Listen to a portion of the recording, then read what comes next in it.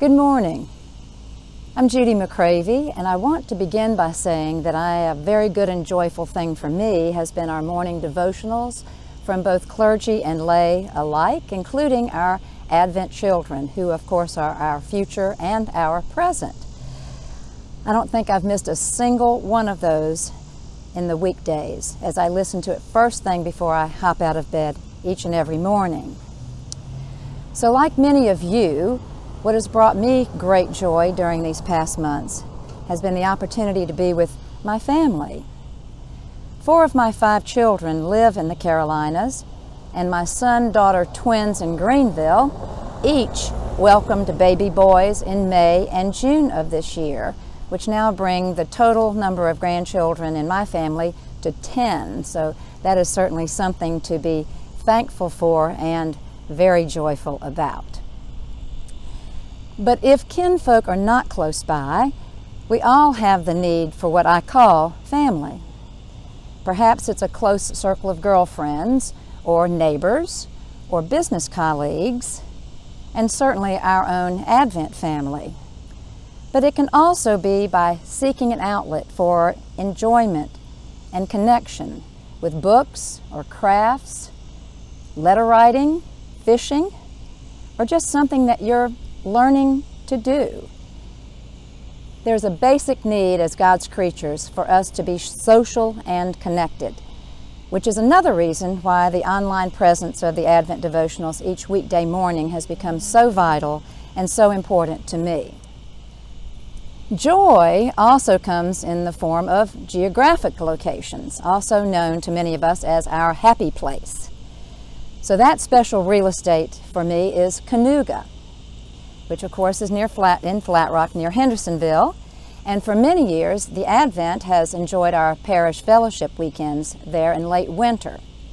So I'm certain that this hallowed ground is familiar to many of you as well. You may know that my father was an Episcopal priest. And when I was just shy of my 2nd birthday, we lived in South Florida and had heard about a mountain retreat which was magical in North Carolina by that strange name of Canoga. So from the early 1950s onward, my 3 brothers, sister, and parents, and myself would be eager to pile into the family station wagon to spend 2 or even 3 weeks during guest period at Canoga. And when we later moved to Columbia, the trek to our summer retreat was only 3 hours up the Saluda grade, which was a vast difference from a long 2-day journey with siblings from West Palm Beach.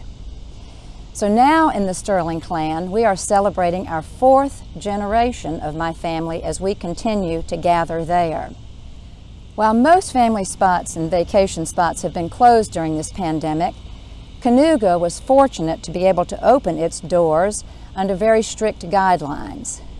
So my family, again, 4 of my 5 kids, my oldest lives in Houston, was unable to join us, but we've been at Canoga 2 4-day weekends this summer in Cottage 39. And because of the required physical distancing and the temperature checks, we have spent our time exclusively with each other. Picnicking because the dining halls were closed, hiking, swimming, and boating. So as guest period now draws to a close, Canoga will take on a different flavor this fall, but you might want to consider a getaway with your family there. Michael Sullivan, who is a former deacon and priest here at the Advent, continues his leadership role at Canoga as its president, and we were able to visit with him there when we were vacationing in July.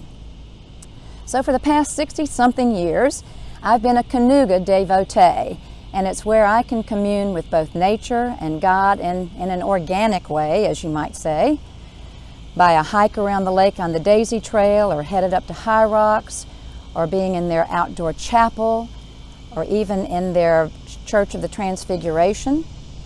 But having the freedom to be in a place that I love so dearly puts me in touch with my sons, my daughters, my grandchildren, and certainly my Heavenly Father, all part of what I call family. So I'm hopeful and prayerful that you and I can all be together soon, worshiping as one congregation under our church roof as treasured parishioners of our beloved Advent. But until then, enjoy your family in your happy place, and know that we are all God's creatures and are loved.